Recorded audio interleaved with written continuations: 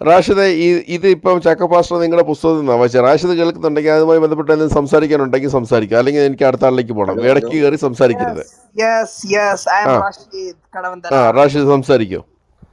അല്ല, ഞാനൊന്ന് സംസാരിക്കാനെന്നില്ല. കാരണം നിങ്ങൾ ഈ ഗ്രൂപ്പ് ഉണ്ടാക്കി പെയിന്റ് തരാം, അള്ളാഹുവിനെയും മുഹമ്മദിനെയും വെളുപ്പിക്കാമോ? നിങ്ങൾക്ക് കാര്യവസ്തമായ സംസാരങ്ങൾ സംസാരിച്ചൂടെ? എന്തിനാണ് ഒരു മതത്തിനെ താത്തി സംസാരിക്കുന്നത്? നമ്മള് അല്ല, ഞങ്ങൾ ഒരു മതത്തിനെ താഴ്ത്തിയല്ലോ സംസാരിക്കുന്നത്. ഞങ്ങൾ മുഹമ്മദിനെ അള്ളാഹുവിനല്ലേ താഴ്ത്തി സംസാരിക്കുന്നത്. മുഹമ്മദിനെ അള്ളാഹുവിനെ മുഹമ്മദും നിങ്ങൾക്ക് അള്ളാഹുവും വെളുപ്പിക്കാം, അല്ലല്ല യേശു അലക്സ് ക്രിസ്തു. ബ്രദർ ഞങ്ങൾ അങ്ങനല്ല. പെയിന്റ് തരാം. നമ്മള് നോക്കൂ നിക്ക് അങ്ങനെ പറയല്ലേ. ഞാൻ റാഷിദ് കേക്ക്. ഇപ്പൊ തന്നെ ചാക്കോ പാസ്റ്റർ നിങ്ങളുടെ പുസ്തകത്തിൽ എഴുതിയിരിക്കുന്ന ഒരു കാര്യം വായിച്ച് അതെന്താന്ന് പറഞ്ഞു. അത് കേൾക്കുമ്പോൾ നിങ്ങൾക്ക് ഇത്ര ബുദ്ധിമുട്ടുണ്ടാകുന്ന സുഹൃത്തെ, ഹദീസ് എഴുതിയ ആളെ പോയി ആദ്യം തള്ളണം. ആ ആളെ ഹദീസ് പിടിച്ചിട്ട് എന്ന് പറയണം. പറയുന്നത് ഞാൻ പറഞ്ഞുതരാം. ഹദീസ് എന്നത് കുറെ ആളുകൾ എഴുതിയതാണ്. നിങ്ങൾ ബൈബിൾ എഴുതിയതുപോലെ കുറെ ആളുകൾ എഴുതിയതാണ്. ആളുകൾ ഒരിക്കലും സർവ അള്ളാഹുവിനെ പോലെ അല്ല, ഒരു ദൈവത്തിനെ പോലുള്ള കഴിവുള്ള ആളുകളെ അവർ കണ്ടതും കേട്ടതുമായിട്ടുള്ള എഴുതിയതാണ്. അപ്പൊ അതിൽ 100% ശരിയാണോ 100% തെറ്റാണോ നമുക്ക് പറയാൻ പറ്റില്ല. ഖുറാനിൽ എന്തെങ്കിലും ഉണ്ടെങ്കിൽ നിങ്ങളത് പറഞ്ഞാൽ മതി. നിങ്ങൾ ഏതെങ്കിലും ഒരു ഹദീസ്, ഏതെങ്കിലും ഒരു ആൾ എഴുതിയ ഹദീസ് എടുത്തിട്ട് ഇതാണ് സത്യം, ഇതിങ്ങനെ പറയാൻ പാടില്ല. അപ്പൊ ഖുറാനിൻ തെളിവാണല്ലേ? ആയിക്കോട്ടെ. ഒരു മിനിറ്റ് ചക്ക പാസ്റ്ററെ, കൊടുത്തിട്ട് പാസ്റ്റർ എന്തോ പറയാനുണ്ട്. റാഷിദ് ഉണ്ടല്ലോ, കൊടുത്തിട്ട് പാസ്റ്ററെ കേൾക്കുന്നുണ്ടോ? എന്താണ് മറുപടി പറയാനുള്ളത്? പറയാം. പ്രിയ സുഹൃത്ത് റാഷിദെ, ഞങ്ങള് ഇതങ്ങ് മാറ്റി വെച്ചേക്കാം, ഹദീസ് മാറ്റി വെച്ചേക്കാം.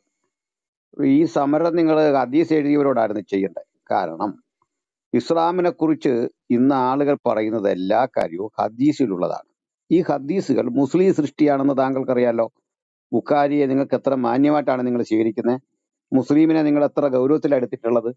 അപ്പൊ ഈ സിഹാഹുസിദ്ദ എന്ന് പറയുന്ന ഹദീസുകൾ നിങ്ങൾ അംഗീകരിക്കുന്നവല്ലേ? അതിലെ ഗ്രേഡഡ് ആണ്. ഗ്രേഡഡ് മീൻസ് ഞങ്ങൾ ഉദ്ദേശിച്ചത് സനത്ത് കറക്റ്റ് ആയിട്ടുള്ള ഹദീസിൽ നിന്ന് എടുത്ത് വായിച്ചാൽ നിങ്ങൾക്ക് എന്താ മടി? അല്ലെങ്കിൽ നിങ്ങൾ ഹദീസിനെ മൊത്തം തള്ളണം. സനത്ത് കറക്റ്റ് ആയിട്ടുള്ള, പരമ്പര കൃത്യമായിട്ടുള്ള ഒരു ഹദീസ് എടുത്ത് വായിച്ചാൽ അത് ഉൾക്കൊള്ളാൻ മുസ്ലിങ്ങൾക്ക് ബാധ്യതയുണ്ട്. ഇനി അതവിടെ വെച്ചോളൂ. ഇപ്പോ അടുത്തത്, താങ്കൾ പറഞ്ഞു ഖുറാനിൽ നിന്ന് പറയാൻ ധൈര്യമുണ്ടോ? ഖുറാനിൽ നിന്ന് പറയാം. ഖുറാനിൽ നിന്ന് പറഞ്ഞാൽ അതിലും അപകടമാണ്. ഏതെങ്കിലും ഒരു സ്ത്രീ പ്രവാചകന് ശരീരം ദാനം ചെയ്യാൻ വന്നാൽ അതും അനുവദിച്ചിരിക്കുന്നു. അൽ അഹ്സാബ് 33:50. ഇത് എന്തൊരു ധാർമ്മികതയാ സുഹൃത്തെ? ഏതെങ്കിലും ഒരു സ്ത്രീ, അങ്ങ് ക്ഷമിക്കണം, ഇപ്പൊ ഏതെങ്കിലും സ്ത്രീ 33:50 അൽ അഹ്സാബ് 33:50. അൽ അഹ്സാബ് സൂറ 33 ആയത്ത് നമ്പർ 50. പറഞ്ഞോളൂ. അവിടെ ഏതെങ്കിലും ഒരു സ്ത്രീ, അതായത് നിലവിലുള്ള വിവാഹത്തിന് പുറമെ ഏതെങ്കിലും ഒരു സ്ത്രീ മുഹമ്മദിന് ശരീരം ദാനം ചെയ്യാൻ വന്നാൽ അവളെ അനുവദിച്ചിരിക്കുന്നു. എക്സാമ്പിൾ, ഇപ്പൊ റഷീദ് എന്ന് പറയുന്ന താങ്കൾ, ഞാനും ജീവിച്ചിരിക്കുന്നത് മുഹമ്മദിന്റെ കാലത്തായിരുന്നെങ്കിൽ, ക്ഷമിക്കണം, താങ്കളെ ഞാൻ ആക്ഷേപിക്കുന്നില്ല, എന്റെയോ നിങ്ങളുടെയോ കുടുംബത്തിലെ ഒരു സ്ത്രീ പറയാണ് ഞാൻ ശരീരം മുഹമ്മദിന് ദാനം ചെയ്യാൻ പോവാണെന്ന് പറഞ്ഞാൽ നിങ്ങൾക്കോ എനിക്കോ വിലക്കാൻ കഴിയുമായിരുന്നില്ല. പച്ച വ്യഭിചാരമല്ലേ അത്? അത് ഖുറാൻ 33:50.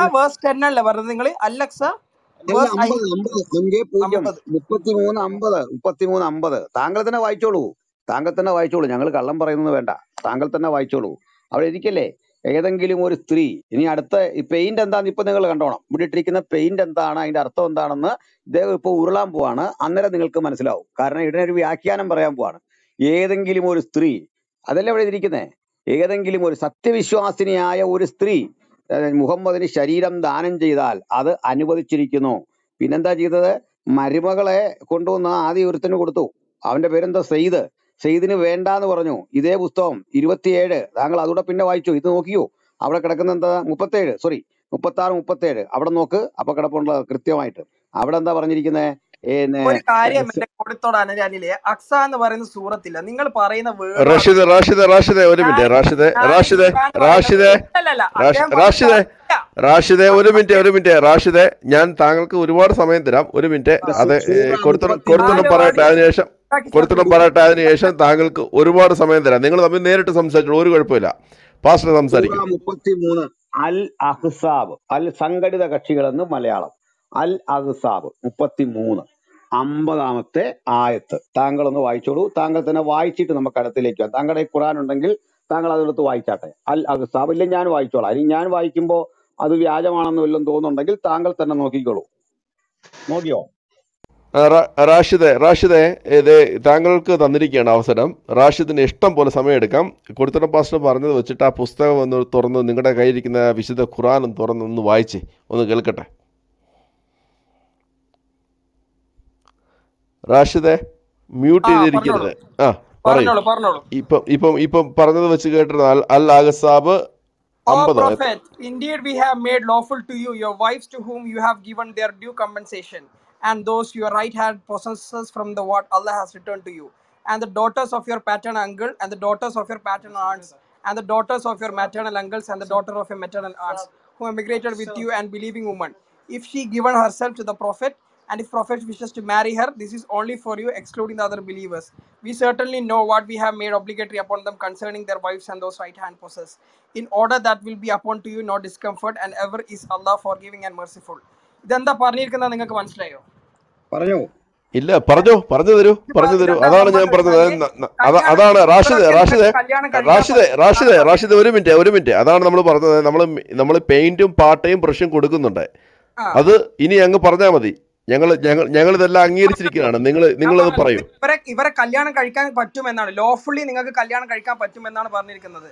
ഒരു വാറിന് ശേഷം അവരെ പിടിച്ചിരിക്കുന്ന സ്ത്രീകളെയും ഇവരെയും നിങ്ങൾക്ക് കല്യാണം കഴിക്കാൻ അനുവദിച്ചിരിക്കുന്നു എന്നാണ് പറഞ്ഞിരിക്കുന്നത്. അല്ലാണ്ട് ഇതിനെ റേപ്പ് ചെയ്യാൻ പറ്റുമെന്നോ അല്ലെങ്കിൽ ഇവരെ യൂസ് ചെയ്യാൻ പറ്റുമെന്നാണ് ഈ പാസ്റ്റർ പറയുന്ന പോലെ എല്ലാണ് പറഞ്ഞിരിക്കുന്നത്.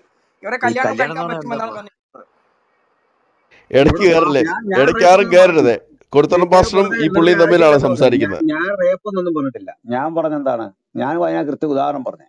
ഞാനോ റഷീദോ ജീവിച്ചിരുന്ന കാലം അന്നായിരുന്നെങ്കിൽ നമ്മുടെ വീട്ടിൽ നിന്ന് ഒരു സ്ത്രീ പറയാണ് എനിക്ക് മുഹമ്മദിന് ശരീരം ദാനം ചെയ്യാൻ പോണം എന്ന് പറഞ്ഞാൽ വിലക്കാൻ പറ്റിയില്ല. അപ്പൊ ഇത് ഇദ്ദേഹം വായിച്ച ഭാഗം ഞാൻ മലയാളത്തിൽ വായിച്ചിപ്പിക്കാം. നബിയെ, നീ വിവാഹമൂല്യം, താങ്കൾ ഇംഗ്ലീഷിൽ അത് നോക്കിക്കോ. കൊടുത്തിട്ടുള്ള നിന്റെ ഭാര്യമാരെ നിനക്ക് നാം അനുവദിച്ചു തന്നിരിക്കുന്നു. അള്ളാഹു നിനക്ക് യുദ്ധത്തിൽ അധീനപ്പെടുത്തി തന്ന കൂട്ടത്തിൽ നിന്റെ വലതുകൈ ഉടമപ്പെടുത്തിയ അടിമ സ്ത്രീകളെയും നിന്നോടൊപ്പം സ്വദേശം വിട്ടു പോകുന്നവരായ നിന്റെ പിതൃവ്യന്റെ പുത്രിമാർ, നിന്റെ പിതൃ സഹോദരിമാരുടെ പുത്രിമാർ, നിന്റെ അമ്മാവന്റെ പുത്രിമാർ, നിന്റെ മാതൃ സഹോദരിയുടെ പുത്രിമാർ എന്നിവരെയും വിവാഹം ചെയ്യാൻ അനുവദിച്ചിരിക്കുന്നു. ഇതൊന്നുമല്ല പ്രശ്നം. അടുത്ത കേട്ടോ,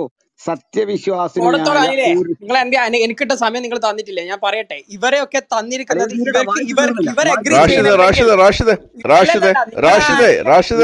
റാഷിദെ ഒരു മിനിറ്റ് തരാം, സമയം തരാം. കൊടുത്തിട്ടും പാസ്റ്റർ സംസാരിച്ച് അവസാനിപ്പിക്കും. അതിനുശേഷം റാഷിദിലേക്ക് പോകും. തീർച്ചയായിട്ടും താങ്കൾ അത് അദ്ദേഹം ഇംഗ്ലീഷ് വായിച്ചത് ഈ കേട്ടോണ്ടിരിക്കുന്ന ആൾക്കാർക്ക് വേണ്ടി മലയാളത്തിൽ അതൊന്ന് വായിച്ച് അവസാനിപ്പിക്കുക. അതിനുശേഷം റാഷിദിലേക്ക് പോകണം. സത്യവിശ്വാസിനിയായ ഒരു സ്ത്രീ തന്റെ ശരീരം നബിക്ക് ദാനം ചെയ്യുന്ന പക്ഷം നബി അവളെ വിവാഹം കഴിക്കാൻ ഉദ്ദേശിക്കുന്നെങ്കിൽ അതും അനുവദിച്ചിരിക്കുന്നു. ഇത് സത്യവിശ്വാസികളെ കൂടാതെ നിനക്ക് മാത്രമായുള്ളതാകുന്നു. അപ്പോൾ ഇതിന്റെ ഉദ്ദേശം കൂടെ പറയാണ്, നിനക്ക് യാതൊരു വിഷമവും ഉണ്ടാകാതിരിക്കാൻ വേണ്ടിയാണ് ഇങ്ങനെ ചെയ്യുന്നത്. അതായത് അദ്ദേഹത്തിന് ഇങ്ങനെ വന്നില്ലേ വിഷമം വരും. അപ്പൊ വിഷമം മാറാൻ വേണ്ടി, അല്ലെ പിന്നെ അർത്ഥം അങ്ങ് പറഞ്ഞാൽ മതി. വിഷമം മാറാൻ വേണ്ടി സത്യവിശ്വാസിനിയായൊരു സ്ത്രീ ശരീരം ദാനം ചെയ്യാൻ വന്നാൽ മുഹമ്മദിന് വിഷമം ഉണ്ടാകാതിരിക്കാൻ ഞാൻ ഇത് അനുവദിച്ചിരിക്കുന്നു. ഇനി താങ്കൾ വ്യാഖ്യാനം പറഞ്ഞോളൂ. അദ്ദേഹത്തെ ആരും തടസ്സപ്പെടുത്തരുത്. അദ്ദേഹം എന്റെ ദൈവമേ, ഒരു വേഴ്സിനെ നിങ്ങൾ എങ്ങനെയാണ് ചുറ്റി തരുന്നത് എനിക്ക് ചിരി വരുന്നത്. കാരണം എന്ന് വെച്ചാല് അവർക്ക് ആഗ്രഹമുണ്ടെങ്കിൽ, ആ പെണ്ണുങ്ങൾക്ക് ആഗ്രഹമുണ്ടെങ്കിൽ നബി സല്ലല്ലാഹു അലൈഹി വസല്ലത്തിന്റെ ഭാര്യ ആകാമെന്നാണ് അവർ പറയുന്നത്. അല്ലാണ്ട് ആരും ഫോഴ്സ്ഫുള്ളി പറയുന്നില്ല. അവർക്ക് ആഗ്രഹം ഉണ്ടെങ്കിൽ നിങ്ങൾക്ക് അനുവദിച്ചിരിക്കുന്നു. അതിൽ പറയും തെറ്റെന്താണുള്ളത്? അവർക്ക് ആഗ്രഹമുണ്ടെങ്കിൽ, ആ സ്ത്രീകൾക്ക് ആഗ്രഹമുണ്ടെങ്കിൽ നബി സല്ലല്ലാഹു അലൈഹി വസല്ലമയുടെ പത്നിയായി വരാമെന്നാണ് അതിൽ പറയുന്നത്. അല്ലാണ്ട് നിങ്ങൾക്ക് ശരീരം ദാനം ചെയ്യുന്നു, നിങ്ങൾക്ക് എന്ത് ചെയ്യാം, ഇത് പെണ്ണുങ്ങളെ ഞങ്ങൾ കൊണ്ടുവന്നിട്ടുണ്ട്, യുദ്ധത്തിൽ നിന്ന് പെൺകുട്ടികളെ പിടിച്ച് കൊണ്ടുവന്നിട്ടുണ്ട്, നിങ്ങൾക്ക് എന്ത് വേണം ചെയ്യാം, അങ്ങനെയല്ല. ആ സ്ത്രീകൾക്ക് ആക്സെപ്റ്റ് ചെയ്യാൻ പറ്റുന്നുണ്ട്, ആക്സെപ്റ്റ് ചെയ്യാം എന്നാണ് പറഞ്ഞിട്ടുള്ളൂ. ഒരു വേഴ്സിന്റെ പിന്നും മുമ്പും ഇല്ലാണ്ട് ഒരു വേഴ്സിനെ പിടിച്ചാൽ ജസ്റ്റ് ആ വേഴ്സിനെ എങ്ങനെയെല്ലാം യൂസ് ചെയ്യുന്നതാണ്. നിങ്ങളാണ് പെയിന്റും ബ്രഷ് എടുത്തിട്ട് നിങ്ങൾ തന്നെ ഇതാക്കുന്നത്, അല്ലാണ്ട് ഞങ്ങളല്ല. നിങ്ങൾക്കാണ് ശരിക്കും പെയിന്റും ബ്രഷും തരേണ്ടത്. നിങ്ങളാണ് എല്ലാത്തിനും മയക്കുന്നത്. അത്രേ എനിക്ക് പറയാനുള്ളൂ.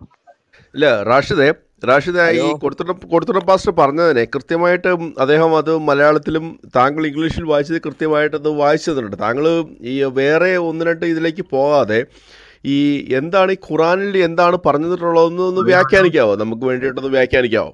വേറെ ആരും ഇടപെടരുത് പ്ലീസ്. റാഷിദ്. അല്ല, ഞാനത് പറഞ്ഞല്ലോ. ആ വേഴ്സിന്റെ മീനിങ് അല്ല നിങ്ങൾ എന്നോട് ചോദിച്ചത്. അത് ഞാൻ പറഞ്ഞല്ലോ, ആ വേഴ്സിന്റെ മീനിങ്. കൊടുത്തിട്ട് പാസ്റ്റർ കേട്ടായിരുന്നോ? അദ്ദേഹം അതിനെ വ്യാഖ്യാനിച്ചിട്ടുണ്ട്. അതിന് ഒന്ന് വിശദീകരിക്കും, ഇദ്ദേഹം അത് പറഞ്ഞ എന്താണെന്ന് പറയും. കല്യാണമാണ്. ഇദ്ദേഹം പറഞ്ഞ വേറെ ഒരു കല്യാണമാണ്, കല്യാണം അല്ല. എന്താണ് പറയുന്നത് കേട്ടോ? കല്യാണമുണ്ട്, അത് ഒടുവില. ആദ്യത്തെ പരിപാടി എന്താന്ന് കണ്ടു? സത്യവിശ്വാസിനിയായ ഒരു സ്ത്രീനെ പറയുന്നുള്ളൂ. ഈ ഒരു എനി ബിലീവർ. അപ്പൊ ഈ ഒരു സ്ത്രീ സത്യവിശ്വാസിനി, അതായത് മുസ്ലിം സ്ത്രീ, അത് മറ്റൊരു പുരുഷന്റെ ഭാര്യയാണോ, അവൾ കന്യകയാണോ, ഇത് ഏത് രീതിയിലും വ്യാഖ്യാനിക്കാം. ആണെന്നോ അല്ലെന്നോ ഞാൻ പറയുന്നില്ല, അദ്ദേഹം വ്യാഖ്യാനിച്ചോട്ടെ, തെളിവ് വേണം, അത്രേ ഉള്ളൂ. ഞാൻ വ്യാഖ്യാനിക്കുന്നില്ല. ഒരു സ്ത്രീ തന്റെ ശരീരം നബിക്ക് ദാനം ചെയ്യുന്ന പക്ഷം, മനസ്സിലായിക്കോണം. അപ്പൊ ഇത് എപ്പോഴാ പാസ്റ്റൻസിൽ എടുക്കണം? നബിക്ക് ശരീരം ദാനം ചെയ്യുന്ന പക്ഷം നബി അവളെ വിവാഹം കഴിക്കാൻ ഉദ്ദേശിക്കുന്നെങ്കിൽ അതും അനുവദിച്ചിരിക്കുന്നു. അപ്പൊ ഇതിന്റെ അർത്ഥം, അതിന്റെ താഴെ പറയാ, ഇത് നിനക്ക് യാതൊരു വിഷമം ഉണ്ടാതിരിക്കാൻ. അതങ്ങനെ ഒരു സ്ത്രീ ദാനം ചെയ്യാൻ വരുമ്പം നബിക്ക് വിഷമം വരുന്നത് എങ്ങനെ? നബിക്ക് എങ്ങനെ വിഷമം വരുന്നത്? എന്ത് വിഷമാവും നബിക്ക്? ശരീരം ദാനം ചെയ്യാൻ വരുന്നതായിരിക്കുന്നത്, അല്ല കല്യാണം കഴിക്കാൻ പറ്റുന്നില്ല. ശരീരം ദാനം ചെയ്യാൻ വരികയാണെങ്കിൽ റാഷിദെ നിക്ക് സമയം തരാമല്ലോ. കൊടുത്തിട്ട് പാസ്റ്റർ സംസാരിച്ചോണ്ടിരിക്കല്ലേ, ഇടയ്ക്ക് കയറരുത്. പാസ്റ്റർ കണ്ടിന്യൂ ചെയ്യും. ശരീരം ദാനം ചെയ്യുന്ന പക്ഷം അവളെ വിവാഹം കഴിക്കാൻ നിനക്ക് താല്പര്യമുണ്ട്, വിവാഹം കഴിക്കാം. ശരീരം ദാനം ചെയ്യുന്നതിനെതിരൊന്നും അവിടെ പറയുന്നില്ല. എന്നിട്ട് പറയാം, നിനക്കൊരു വിഷമവും യാതൊരു വിഷമവും ഉണ്ടാകാതിരിക്കാൻ വേണ്ടിയാണ്. ഒരു കാര്യത്തിലൂടെ താങ്കൾ മറുപടി പറയണം. ഞങ്ങൾ ഇന്ന് വരെ കേട്ടിരിക്കുന്നത് മുഹമ്മദ് ഇത്രയും കല്യാണം കഴിച്ചത് സ്ത്രീകളോടുള്ള കാരുണ്യം കൊണ്ടാണ്. വിധവമാരാണ് അവര്. സ്ത്രീകളോടുള്ള കാരുണ്യം കൊണ്ടാണ് മുഹമ്മദ് ഈ കല്യാണ പരമ്പര നടത്തിയത്. ഒരായത്ത് കാണിക്കാമോ? ഒറ്റ ഹദീസിൽ കാണിക്കാമോ? ഹദീസ് താങ്കൾ എടുക്കരുത്, കാരണം ഹദീസ് ഇല്ലെന്നുള്ള വേറെ സത്യം. ഹദീസും എടുത്തു, പക്ഷെ ഹദീസ് എടുക്കാൻ താങ്കൾക്ക് റൈറ്റ് ഇല്ല, കാരണം ഹദീസിന് കുഴപ്പമുണ്ടെന്ന് താങ്കൾ തന്നെ പറഞ്ഞു. ഒറ്റ ആയത്തിൽ താങ്കൾക്ക് കാണിക്കാമോ മുഹമ്മദിന് കാരുണ്യം തോന്നിയിട്ട് ഇവരെയൊക്കെ കെട്ടി? അല്ല, മറിച്ച് ഇവിടെ കാണുന്നത് സത്യവിശ്വാസിയായ ഒരു സ്ത്രീക്ക് തോന്നുകയാണ് എന്റെ ശരീരം മുഹമ്മദിന് കൊടുക്കണം. അപ്പൊ മുഹമ്മദിന് വിഷമം വരും. വിഷമം വരാതിരിക്കാൻ വേണ്ടി അവളെ കൂടെ സ്വീകരിച്ചിരിക്കുന്നു. എന്ത് വിഷമമാണ് മുഹമ്മദിന് വരുന്നത്? എന്ത് വിഷമതയാണ് വരുന്നത് ഇവിടെ? അതല്ലാതെ മുഹമ്മദ് കാരുണ്യം കാണിച്ച ആരെയും കല്യാണം കഴിച്ചായിട്ടില്ല. ചുരുക്കത്തിൽ ഈ വിവാഹ പരമ്പര 50-ാം വാക്യത്തിൽ അനുവദിക്കുന്നതോടെ അള്ളാഹു അധാർമികതയുടെ ഏറ്റവും വലിയൊരു പ്രതീകമായിട്ട് ഇവിടെ നിൽക്കുന്നു. ഇതാണ് ക്രൈസ്തവ ആരോപണം. താങ്കൾ മറുപടി പറഞ്ഞോളൂ. റാഷിദെ, കൊടുത്തരം പാസ്റ്റർ ചോദിച്ച ചോദ്യങ്ങൾ 2-3 ഈ നമ്മുടെ ഈ പൊതുസമൂഹത്തിന്റെ മുൻപിൽ നിൽക്കുകയാണ്. ഒരു മിനിറ്റ്. അപ്പോൾ അതിന് കൃത്യമായിട്ട് താങ്കൾ ഈ ആൾക്കാരെ, ഈ ഇത്രയും കേട്ടുകൊണ്ടിരിക്കുന്ന 270 ആൾക്കാരെ കൃത്യമായിട്ട് മനസ്സിലാക്കുന്ന തരത്തിൽ വേണം താങ്കളുടെ മറുപടി. ഓക്കെ, അപ്പൊ താങ്കൾക്ക് തുടങ്ങാം. അലക്സ, ഒരു കാര്യം ചോദിച്ചോട്ടെ? ഹലോ, ആരായിരുന്നു? അബു ആണ്. അബു, ഒരു മിനിറ്റ് വെയിറ്റ് ചെയ്യൂ. ഞാൻ അബുവിലേക്ക് തിരിച്ചു വരും. കൊടുത്തരം പാസ്റ്ററെ, അബുവിന് ആയത്തൊന്ന് വായിച്ചു കൊടുത്തേ.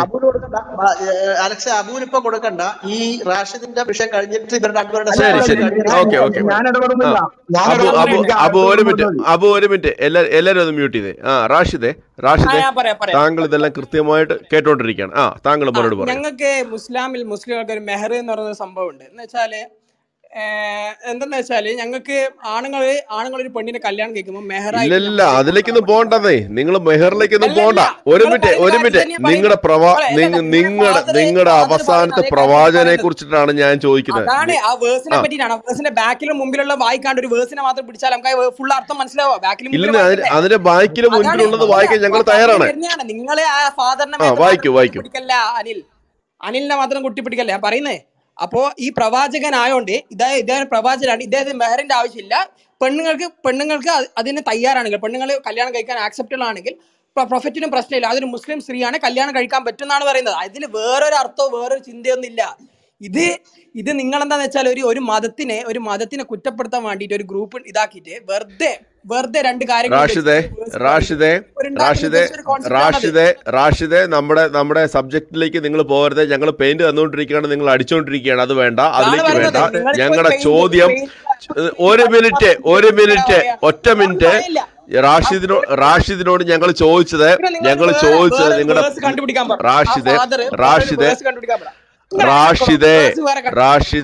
റാഷിദെ കൊടുത്തോട്ടം ചോദിച്ചതിനുള്ള മറുപടി നിങ്ങളുടെ കയ്യിലുണ്ടോ? മറുപടി എന്താണ് കൊടുത്തു. കൊടുത്തത്? ഞാൻ എന്താണ് കൊടുത്തല്ല, കൊടുത്തത്? ഞാൻ പറയാം. ആ പെണ്ണിനെ അത് ആക്സെപ്റ്റ് ചെയ്യാൻ പറ്റുകയാണെങ്കിൽ മെഹർ ആവശ്യമില്ല. പ്രവാചകനെ മാത്രം കല്യാണം കഴിക്കണമെങ്കിൽ മെഹറിന്റെ ആവശ്യമില്ല. പ്രവാചകനും പെണ്ണിനെ ആക്സെപ്റ്റബിൾ ആണ്, കല്യാണം കഴിക്കാന്നേ പറഞ്ഞുള്ളൂ. കരുണ കൊണ്ട് കെട്ടിയതിന്റെ ഒരു റെഫറൻസ് തന്നില്ല. കരുണ കൊണ്ട് മിനിറ്റ് റാഷിദെ, അപ്പൊ അങ്ങനെയാണ്. അപ്പം ഇസ്ലാമിക മതവിശ്വാസ പ്രകാരം നിങ്ങളുടെ പ്രവാചകന് സ്ത്രീ തയ്യാറാണെന്നുണ്ടെങ്കിൽ അവർക്ക് കൊടുക്കാം, പ്രവാചകൻ തയ്യാറാണെങ്കിൽ അവളെ എടുക്കാം, അല്ലേ? അങ്ങനെയല്ലേ? പ്രവാചകന് മാത്രം, പ്രവാചകന് ഇഷ്ടമുണ്ടെങ്കിൽ സ്ത്രീക്ക് കല്യാണം കഴിക്കാം. ആ സ്ത്രീക്കും പ്രവാചകന് ഇഷ്ടമുണ്ടെങ്കിൽ പ്രവാചകൻ കല്യാണം കഴിക്കാം. കൊടുത്തണം പാസ്റ്ററെ, ശരിയാണോ? ഓക്കെ ആണോ? അല്ല, ഇത് മഹർ നേരിട്ടങ്ങ് പറഞ്ഞാൽ പോലെ. ഇത്ര നാണമുണ്ടോ? മഹർ നിലവിൽ അവിടെ വ്യവസ്ഥയല്ലേ? മഹർ നിലവിലെ വ്യവസ്ഥയാണ്. നിനക്ക് മഹർ കൂടാതെ കല്യാണം കഴിക്കാന്ന് പറഞ്ഞാൽ പ്രശ്നം തീർന്നില്ലേ? ഇവിടെ അതല്ലല്ലോ വിഷയം. സ്ത്രീക്ക് മഹർ വേണ്ട. മഹർ വേണ്ടെങ്കിൽ ലോകത്തെങ്ങും പ്രശ്നമില്ല. ഇപ്പൊ ഒരു സ്ത്രീക്ക് മഹർ വേണ്ടെന്ന് വിട്ടിരിക്കുക, നമ്മൾ അവിടെയാണ്. അത് പ്രവാചകന് മാത്രമുള്ളതാണ്. ഒരു സ്ത്രീക്ക് മഹർ വേണ്ടെന്ന് വെച്ചാൽ നമുക്കും കല്യാണം കഴിയത്തില്ലേ? മറ്റുള്ളവർ മഹർ വേണോ വേണ്ട നമ്മളെ തീരുമാനം. അതിന് പ്രത്യേകിച്ച് എന്തിനാ ആയത്ത്? മഹർ വേണ്ടെങ്കിൽ ഇപ്പോഴും അങ്ങനെ തന്നെയാ. എനിക്ക് മഹർ വേണ്ട, ഈ മനുഷ്യനോട് എനിക്ക് ഭയങ്കര കാര്യമാണ്. മഹർ ചെലവുള്ള കാര്യമല്ലേ? സ്ത്രീധനം പുരുഷൻ സ്ത്രീക്ക് കൊടുക്കുന്ന പൈസയാണ്. അത് വേണ്ട, അതിനെന്താ പ്രമാണം? അത് നമ്മളെ മനസാക്ഷി കിടക്കല്ലേ? അപ്പൊ പറയോ, അയ്യോ എനിക്ക് മഹർ തന്നേ പറ്റുള്ളൂ എന്ന് ഞാൻ എൻ്റെ കല്യാണം നടത്തിയിട്ട് പോകും? ഒന്നുമില്ല. അപ്പൊ മഹർ കൊടുക്കാതെ കല്യാണം ഉണ്ട്. ആട്ടെ, ഈ മുഹമ്മദ് എന്ത് മഹറാണ് പണ്ട് ഖദീജയ്ക്ക് കൊടുത്ത്? അങ്ങനെ നോക്കിക്കഴിഞ്ഞാൽ അതൊക്കെ ഉണ്ട്, നിലവിലുള്ള കാര്യമാണ്. സമ്പന്നരായ ആളുകൾ താഴെ വന്ന് കല്യാണം കഴിക്കുമ്പോൾ മഹറൊന്നും ഇല്ല, അല്ലെ വല്ല ചടങ്ങിന് വല്ലതും കൊടുത്തെങ്കിലും. അപ്പോൾ മഹർ ഇല്ലാതെ കല്യാണം കഴിക്കാന്നാണ്. ഇത് ലളിതമാക്കിയാൽ മതി. ഇത് കിടക്കുന്നത് സത്യവിശ്വാസിനിയായ ഒരു സ്ത്രീ തന്റെ ശരീരം നബിക്ക് ദാനം ചെയ്യുന്ന പക്ഷം നബി അവളെ വിവാഹം കഴിക്കാൻ ഉദ്ദേശിക്കുന്നെങ്കിൽ ഇത് എവിടെയാണ് മഹർ എന്നൊരു വാക്കുണ്ടോ സുഹൃത്തെ? ഇതൊക്കെ നിങ്ങളുടെ വ്യാഖ്യാനമല്ലേ? എന്തടിസ്ഥാനത്തിലായി വ്യാഖ്യാനം? തീർന്നില്ല. ഇദ്ദേഹം തന്നെ പറഞ്ഞു നോക്കാം, മുമ്പും പിമ്പും വായിച്ചേക്കാം. അതായത് 52-ാമത്തെ ആയത്തിലേക്കല്ല, ഇനി മുതൽ നിനക്ക് സ്ത്രീകളെ വിവാഹം കഴിക്കാൻ അനുവാദമില്ല. പൊളിഞ്ഞില്ലേ? ഈ പറഞ്ഞ കാര്യം പൊളിഞ്ഞില്ലേ? ഇവർക്ക് പകരം വേറെ ഭാര്യമാരെ സ്വീകരിക്കാനും അനുവാദമില്ല. അവരുടെ സൗന്ദര്യം നിനക്ക് കൗതുകം തോന്നിച്ചാലും ശരി, നിന്റെ വലത് കൈ ഉടമപ്പെടുത്തിയ അടിമ സ്ത്രീകൾ ഒഴികെ അള്ളാഹു എല്ലാ കാര്യവും നിരീക്ഷിച്ചുകൊണ്ടിരിക്കുന്നവനാകുന്നു. അപ്പൊ ചുരുക്കി പറഞ്ഞാൽ മഹറില്ലാ ചെയ്യാൻ പറ്റുന്ന ഒരു കാര്യമുള്ളൂ, ഈ അടിമ പെണ്ണുങ്ങളെ എത്ര വേണമെങ്കിലും കല്യാണം കഴിക്കാം മുഹമ്മദിന്. മനസ്സിലായോ? അല്ലാതെ ഇവിടെ മഹറിന്റെ കാര്യമല്ല. മഹർ എന്നൊരു പ്രശ്നം ഇവിടെ വരുന്നില്ല. മഹർ എന്നൊരു തർക്കം ഇവിടെ ഉദിക്കുന്നില്ല. മറിച്ച് ഒരു സ്ത്രീക്ക് മുഹമ്മദിനോട് താല്പര്യം തോന്നിയാൽ അവളെ സ്വന്തമാക്കുക, അതിന് ലിമിറ്റില്ല. ബാക്കി മുസ്ലിം തന്നെയല്ലേ ഇവിടെ പറഞ്ഞിട്ടുണ്ട്. മറ്റുള്ളവരുടെ കാര്യത്തിൽ പുള്ളി പറഞ്ഞിരിക്കുന്ന കാര്യം പറയാണ്, അവരുടെ ഭാര്യമാരുടെ ഇത് നിനക്ക് സത്യവിശ്വാസികളെ കൂടാതെ നിനക്ക് മാത്രമായുള്ളതാകുന്നു.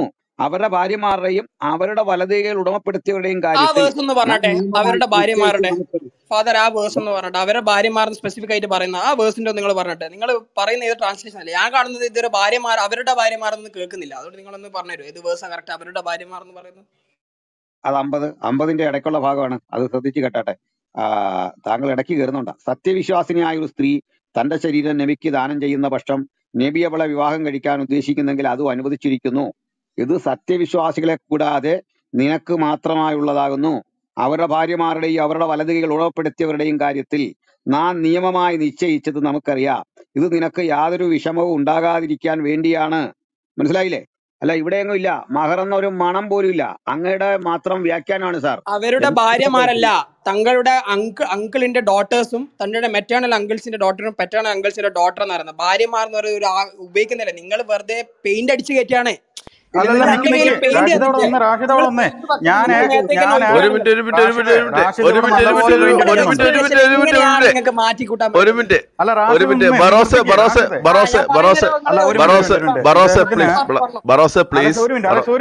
ഒറ്റക്കാര് ഇദ്ദേഹം പറഞ്ഞ ഒരു കാര്യം പറഞ്ഞു, അത് അവരവരുടെ പറഞ്ഞു. അങ്ങനെയാണെങ്കിൽ നിങ്ങളുടെ ഈ ജലാലയൻ ഈ തഫ്സീറിന്റെ അകത്ത് ആ അടിമപ്പെണ്ണിന് അതിന്റെ അതിലേക്ക് പോലെ പ്ലീസ്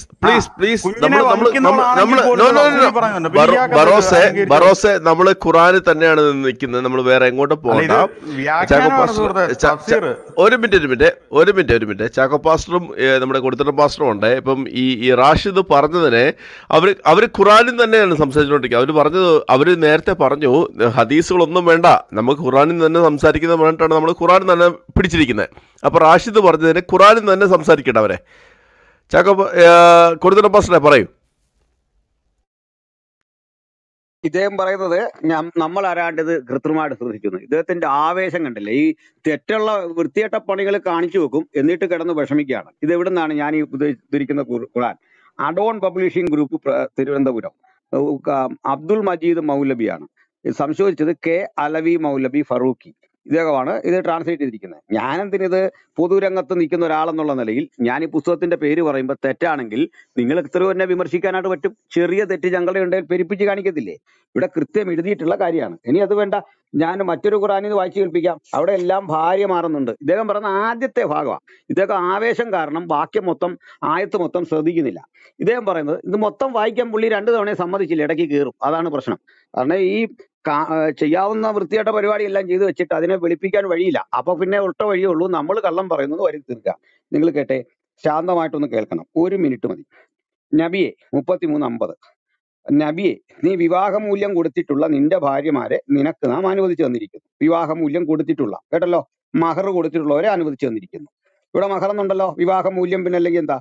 അള്ളാഹു നിനക്ക് യുദ്ധത്തിൽ അധീനപ്പെടുത്തി തന്നവരുടെ കൂട്ടത്തിൽ നിന്റെ വലതുകൈ ഉടമപ്പെടുത്തിയ സ്ത്രീകളെയും നിന്നോടൊപ്പം സ്വദേശം വിട്ടു പോന്നവരായ നിന്റെ പിതൃവന്റെ പുത്രിമാർ, നിന്റെ പിതൃ സഹോദരിമാരുടെ പുത്രിമാർ, നിന്റെ അമ്മാവന്റെ പുത്രിമാർ, നിന്റെ മാതൃ സഹോദരിയുടെ പുത്രിമാർ എന്നിവരെയും വിവാഹം ചെയ്യാൻ അനുവദിച്ചിരിക്കുന്നു. ഇത് റിലേഷൻസ് കാണിച്ചിരിക്കുകയാണ്. അതൊക്കെ ശരി.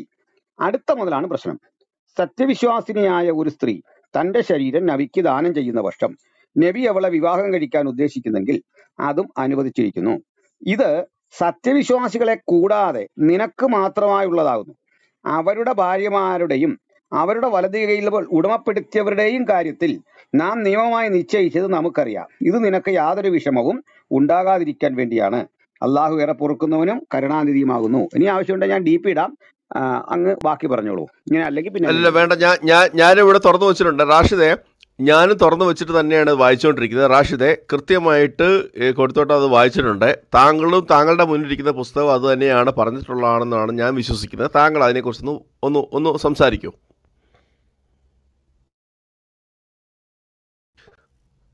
റാഷിദ് കേൾക്കുന്നുണ്ടോ? റാഷിദെ പറഞ്ഞോളൂ. പറയാനൊന്നുമില്ല, ഞങ്ങൾ പറഞ്ഞു കഴിഞ്ഞു. ഇനി താങ്കളുടെ വിശദീകരണമാണ് ഞങ്ങൾക്ക് കേൾക്കേണ്ടത്. ഞങ്ങളെല്ലാവരും മ്യൂട്ട് ചെയ്തിരിക്കുകയാണ്. DP-യിലേക്കൊന്നും പോകണ്ട, അതിലേക്കൊന്നും പോകണ്ട. നമ്മളിപ്പോ എന്റെ DP അല്ലോ ഇപ്പോഴത്തെ സബ്ജക്റ്റ്. നമ്മൾ ചോദിച്ചുകൊണ്ടിരിക്കുന്നത് ഇല്ല, ഞാനൊന്നും അപ്ലോഡ് ചെയ്തെന്ന് ഞാൻ പറഞ്ഞിട്ടില്ല.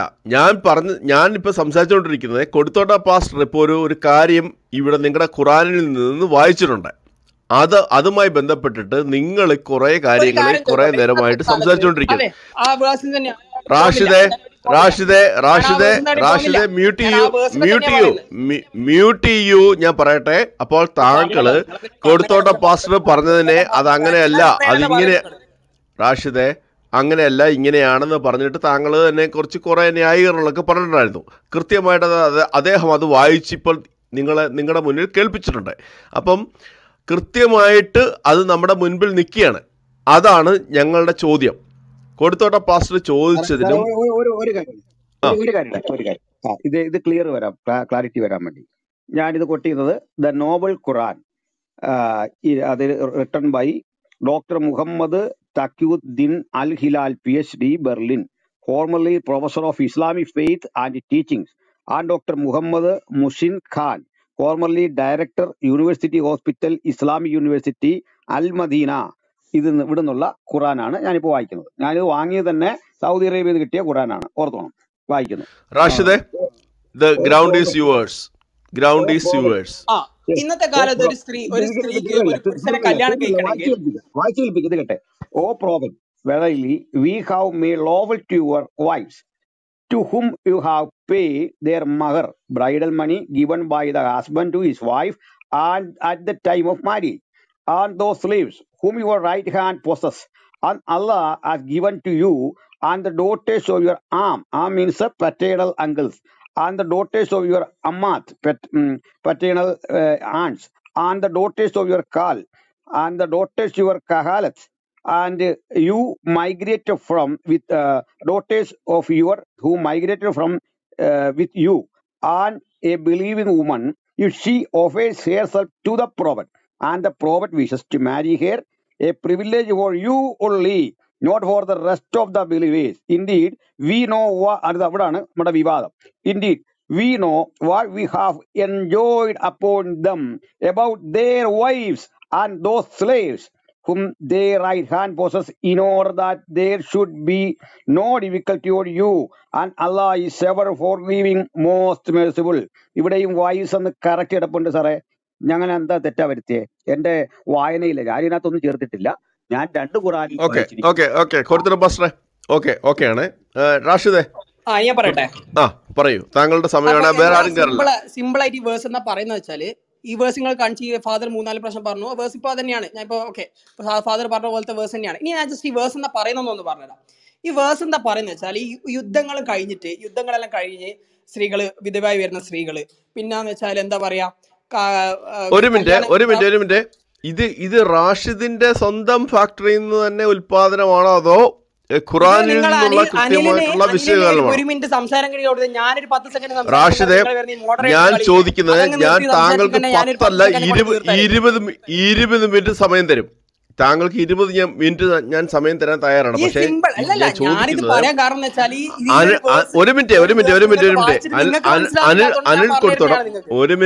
അനിൽ കൊടുത്തോട്ടം വായിച്ചിട്ടുള്ള നിങ്ങളുടെ പുസ്തകത്തിൽ നല്ല കൃത്യമായിട്ട് തന്നെ വായിച്ചിട്ടുണ്ട്. അദ്ദേഹത്തിൻ്റെതായിട്ടുള്ള വ്യാഖ്യാന ഫാക്ടറിയിൽ നിന്ന് ഒരു സാധനവും കയറ്റി ഇവിടെ ഇറക്കിയിട്ടില്ല. ഞാൻ ചോദിക്കുന്നത്, നിങ്ങളുടെ സംസാരിക്കുമ്പോഴത്തേക്ക് നിങ്ങളുടെ വ്യാഖ്യാന ഫാക്ടറിയിൽ നിന്ന് കയറ്റി ഇറക്കരുത്. നിങ്ങളുടെ പുസ്തകത്തിൽ നിന്ന് കൃത്യമായിട്ട് വായിച്ചു. ഓക്കെ, അപ്പൊ നിങ്ങൾ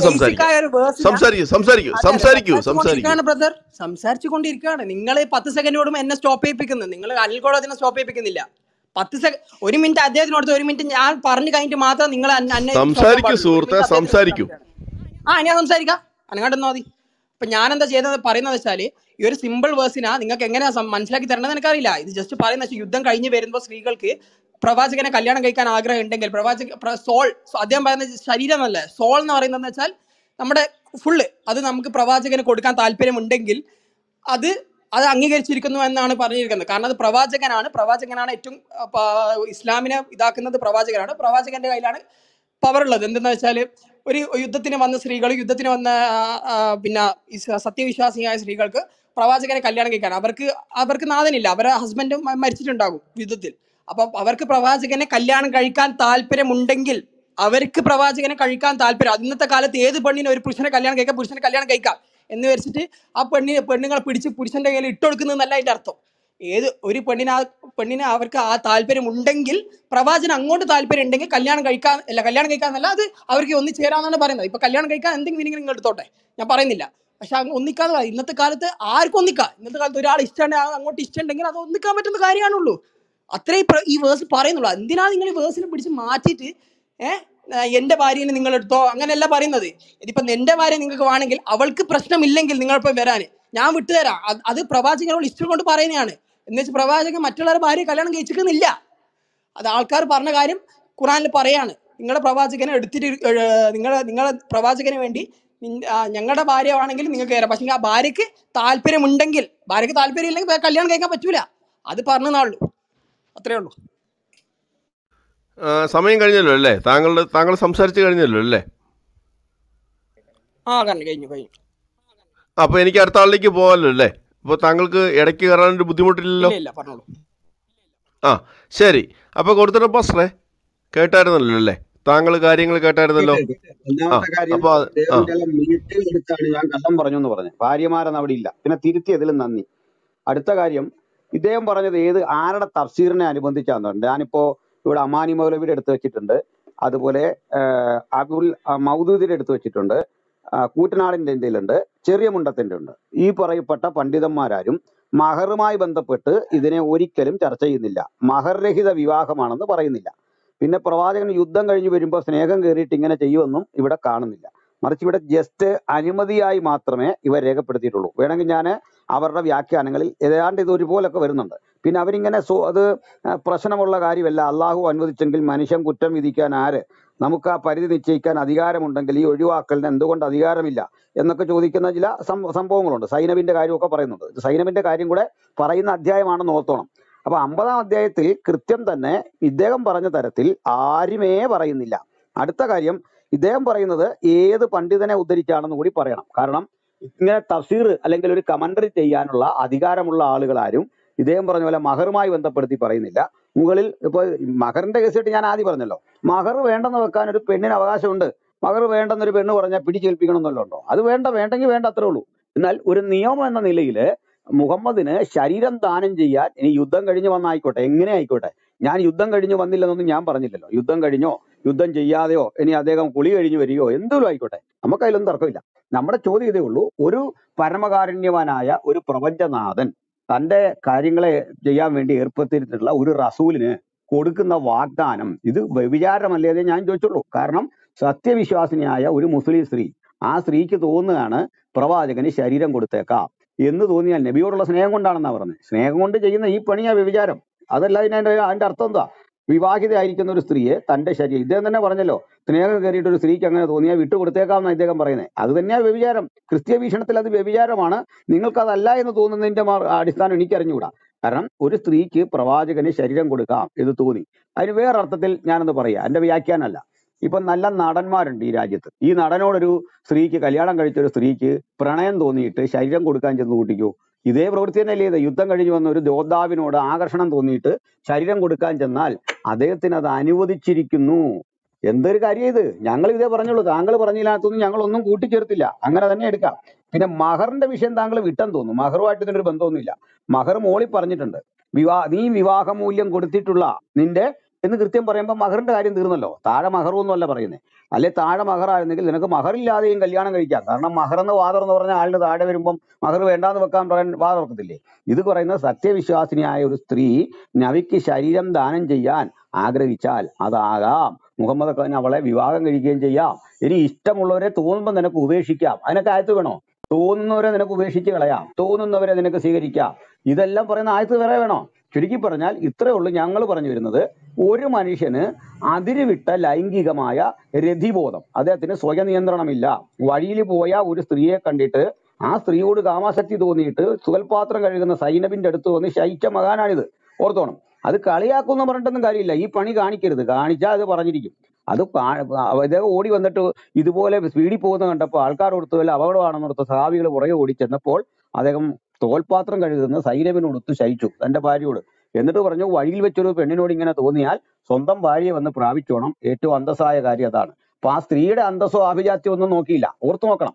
അപ്പോൾ ഇങ്ങനെയുള്ള ചില ലൈംഗിക വൈകൃതങ്ങൾ, ഒരു രാത്രി 9 സ്ത്രീകളോട് 11 സ്ത്രീകളോടൊപ്പം ശയിക്കാൻ അപൂർവമായ കഴിവ് മലക്കൊരു ഫുഡ് കൊടുത്തോടുകൂടി ഈ ഇദ്ദേഹത്തിന് ഉണ്ടാകുന്നു എന്ന് എഴുതിയിരിക്കുന്നു. അപ്പൊ ഇങ്ങനെ 40 പേരോടൊത്ത് ശയിക്കാനുള്ള കഴിവ് കുതിരശക്തി എന്നോ മറ്റാണ് പറയുന്നത്.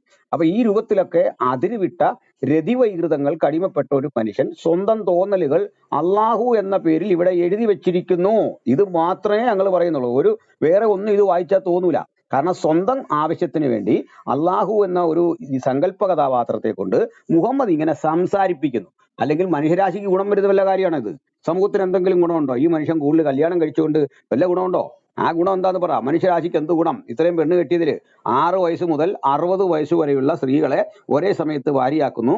അതിന്റെ ഉള്ളിൽ വേറെ സ്ത്രീകൾ ഇഷ്ടം പോലെ വ്യത്യസ്ത പ്രായക്കാരായ ആളുകളെ കിട്ടുന്നു. ഇവരുടെ രതികാമനകളുടെ കഥയും വർണ്ണനയും കൊണ്ട് ഹദീസുകൾ മുഴുവൻ സമ്പന്നമാണ്. ഇനി ഖുറാനിലുണ്ടോ എന്ന് താങ്കൾ ചോദിച്ചുകൊണ്ടാണ് ഞങ്ങൾ ഇങ്ങോട്ട് വന്നത്. ഇതിനകത്ത് മരുമകളെ കെട്ടാൻ ഒരായത്ത്. ആ മരുമകളെ കിട്ടുന്നിടത്ത് എന്താ കിടക്കുന്നറിയണ്ടേ? ആദ്യം ഈ പറയപ്പെട്ട സൈനവ പറയുന്നുണ്ട് എനിക്ക് വേണ്ട ഈ മനുഷ്യനെ. അതുപോലെ സെയ്ദും പറയുന്നുണ്ട് എനിക്ക് വേണ്ട ഇവളെ. അപ്പൊ എന്താ അള്ളാഹു നമ്പർ ആകെ പ്ലേറ്റ് മാറ്റുക? എന്താ കാര്യം?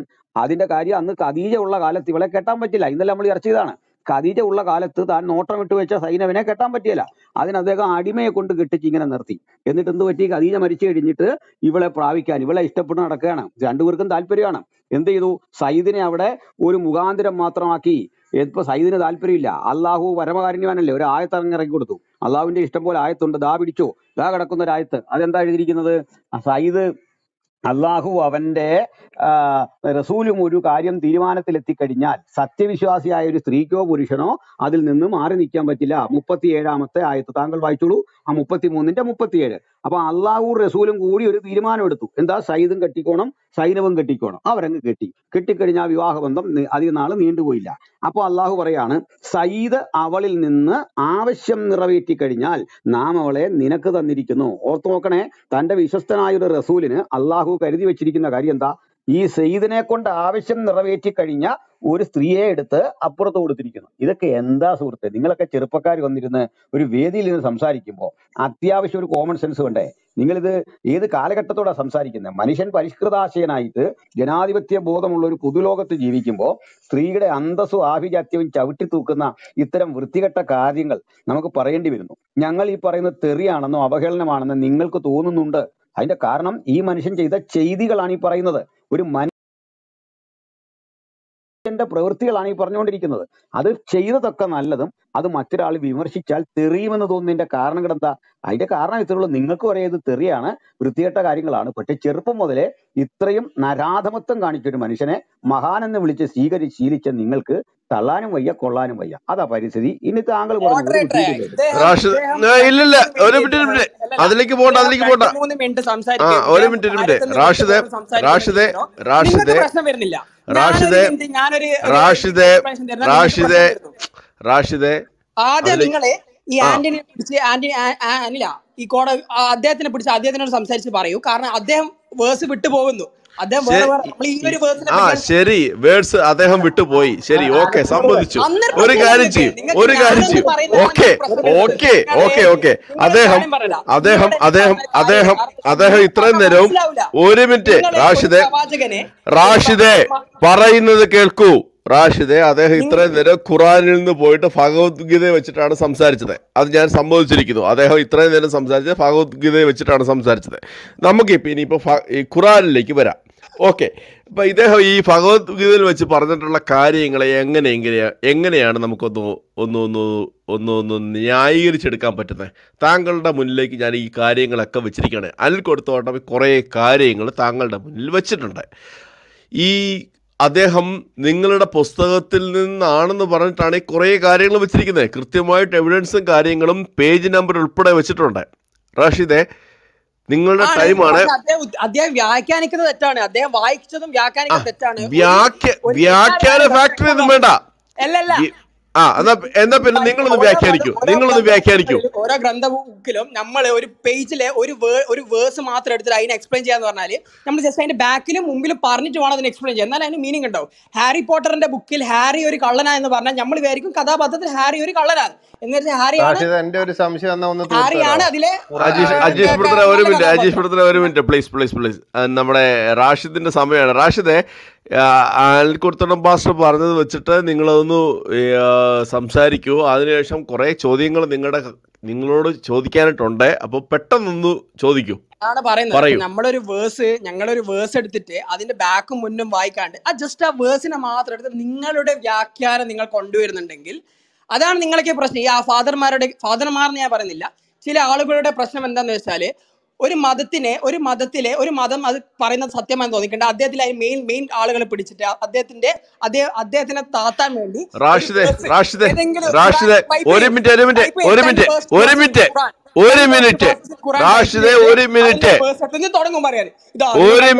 പെണ്ണുങ്ങളൊക്കെ നിങ്ങൾക്ക് തന്നിരിക്കും,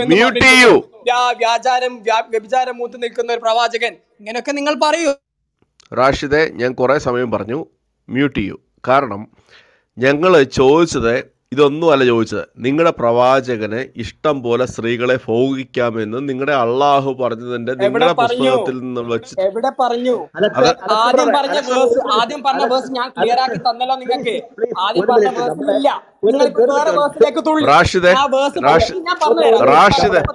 റാഷിദെ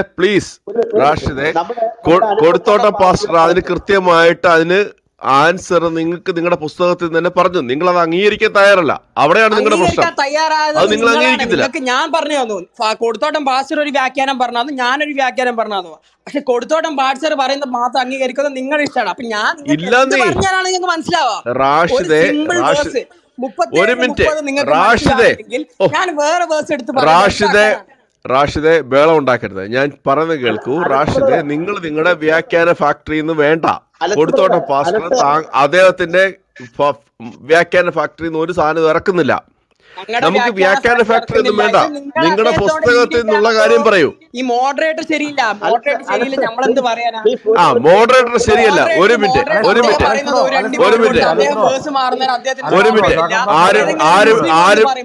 ആരും ഇടപെടരുത്. മതത്തിനോട് ദേഷ്യം, മറ്റുള്ള വിദ്വേഷം വെച്ചിട്ട് ആളുകളില്ലേ, നിന്നെ പോലത്തെ ആളുകളെല്ലാം എവിടെ കേട്ടേണ്ടത്? പോലീസ് സ്റ്റേഷനിലെ കേട്ടെ.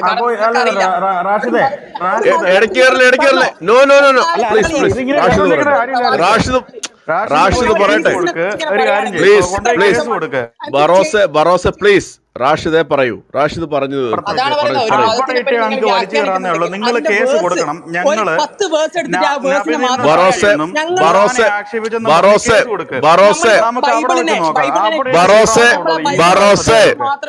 ബറോസെ പ്ലീസ് അദ്ദേഹം പറയട്ടെ. റാഷിദെ പറയൂ. ഒരു ബൈബിളിൽ ഇപ്പൊ ഒരു തെറ്റുണ്ട് എന്ന് ഒരാൾ വിചാരിക്കുന്നുണ്ട്. ആ ബൈബിളിന്റെ ഒരു വേഴ്സ് മാത്രം എടുത്ത് പറയില്ല. ബൈബിളിന്റെ ബാക്കും റാഷിദെ നമ്മൾ ഇത്രയും നേരം സംസാരിച്ചത് നമ്മൾ ഇത്രയും നേരം സംസാരിച്ചത് ബൈബിൾ അല്ല, നമ്മൾ ഖുറാനാണ് സംസാരിച്ചത്. നിങ്ങൾക്ക് ഞങ്ങൾ ചോദിച്ചു റാഷിദെ പ്ലീസ്. റാഷിദെ പറയുന്നത് കേൾക്കൂ. ഞങ്ങളിവിടെ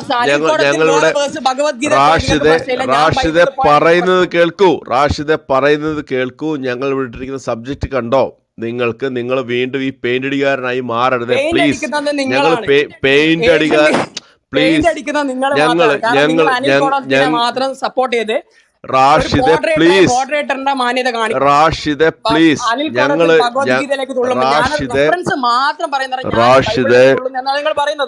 റാഷിദിനെ ഞാൻ ഇത്ര നേരം മ്യൂട്ട് ചെയ്തില്ല. ഇനി എനിക്ക് മ്യൂട്ട് ചെയ്യേണ്ട അവസ്ഥ വരരുത് പ്ലീസ്. ഞാൻ പറയുന്നത് കേൾക്കൂ. കൊടിത്തോട്ടം താങ്കളുടെ പുസ്തകം വെച്ചിട്ട് കൃത്യമായ ഒരു ചോദ്യം താങ്കളോട് ചോദിച്ചു. താങ്കൾ നേരെ കയറി ആളുകളെ വ്യക്തി അധിക്ഷേപം ചെയ്യുന്നതിലേക്ക് കടക്കുകയാണ്. നിങ്ങളുടെ പുസ്തകം വെച്ച് ചോദിക്കുമ്പോഴത്തേക്ക് നിങ്ങളുടെ പുസ്തകം വെച്ച് അതിനെ ന്യായീകരിക്കും. അതാണ് നിങ്ങൾ ചെയ്യേണ്ടത്. കൊടിത്തോട്ടം കൃത്യമായിട്ട് നിങ്ങളുടെ പുസ്തകത്തിനെ വിശകലനം ചെയ്തിട്ട് അത് വെച്ചിട്ട് കൃത്യമായിട്ട് നിങ്ങളോട് ചോദ്യങ്ങൾ ചോദിക്കാൻ ഉത്തരം പറയുകയും ചെയ്തിട്ടുണ്ട്. നിങ്ങൾക്ക് അതുമായി ബന്ധപ്പെട്ടിട്ട് ഉത്തരം പറയാനുണ്ടെങ്കിൽ പറയൂ. അല്ലാതെ നേരെ ഓടിപ്പോയി പറയുന്നത് കേൾക്കൂ. നേരെ ഓടിപ്പോയി ബൈബിളിൽ പോയി ഒളിച്ചിരിക്കുന്നത് ശരിയല്ല. ഞങ്ങൾ ചോദിച്ച ചോദ്യം, കൊടുത്തോട്ടം ചോദിച്ച ചോദ്യം ബൈബിളിൽ നിന്നല്ല, നിങ്ങളുടെ ഖുറാനിൽ നിന്നാണ് ചോദിച്ചത്. നിങ്ങളുടെ ഖുറാൻ പറയുന്നത് കേൾക്കണോ? ഇനി ഇടയ്ക്ക് കയറണം. കൊറേ നേരമല്ലോ നീ റിപ്പോർട്ട് ചെയ്തടാ. നിന്റെ അക്കൗണ്ടിൽ പിടിച്ചടാ. കൊറേ നേരായി ഞാൻ കാണിച്ചടാ മായിന്റെ മോനെ.